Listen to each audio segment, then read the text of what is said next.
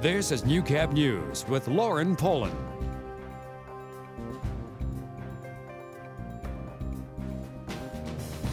Good evening, and thank you for joining us. Police are searching for a 35-year-old woman after she never showed up from a bus trip earlier this month. Sherry Robert boarded the bus in Meadow Lake headed to Prince Albert. Records say she got off the bus in Saskatoon and hasn't been seen or heard from since. Here is a picture of Sherry. She's described as Métis, standing 4'11", 100 pounds. She was last seen wearing a pink tank top under a long-sleeved gray shirt with gray sweatpants. Anyone with information is asked to call the Meadow Lake RCMP or Crime Stoppers. A former Century 21 employee is in some hot water, arrested for laundering money from the real estate company. The 32-year-old woman allegedly issued various receipts to customers for their transactions, but never deposited the money into a work account. Police say this went on for a year before the scam was detected. In total, Mounties say she stole close to $50,000. Fraud charges are pending. Our recent showers are good news for fires in the region. Due to the wet weather, many municipalities have lifted their fire bans, including Bonnyville and the county of Vermilion River. For more information on any bans in our area, visit the Alberta Fire Bans website.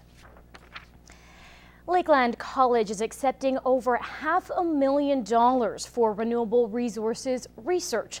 Bart Padiasic gives us an exclusive look at the new facilities it's going towards.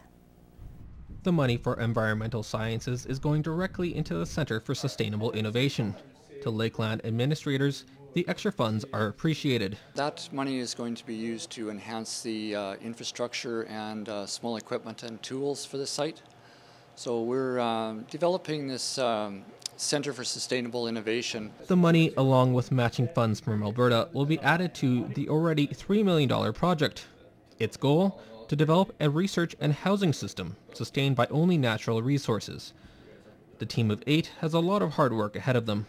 With solar, geothermal, and wind power powering the house, the problem is less setting up the systems and more getting them to talk to each other. We want to also communicate with these different energy sources within the one system, and then we can pass on that system to our industry partners so they can use in their commercial products. Along with research, the site will also serve as a teaching environment for Lakeland Energy students. The team hopes to be fully operational in a couple weeks.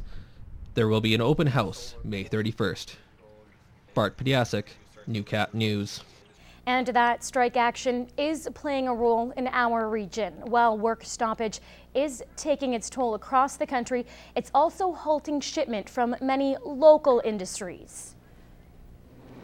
Well, I mean, it's going to have an impact on Canada's economy, as CP does move a lot of products and commodities and household day-to-day goods from automobiles, grain, coal, potash, around the board. Stuff that everybody uses on a day-to-day basis. And the border city is also feeling the pinch. With regards to Lloydminster, we do have operations up in Lloydminster that have been halted with some customers up there as well, not getting serviced. The walkout means tens of thousands of daily carloads will not be moving. Gerard joins us now with our first look at weather, and that rain hasn't seemed to stop very much over the past 24 hours. No, we got a little bit yet on the overnights, but hopefully tomorrow it'll just leave us with the cloud cover. We did see a high temperature in Cold Lake today of 10 actually, and at the moment we are sustaining those temperatures, even with the wind around, would you believe? Let's have a look.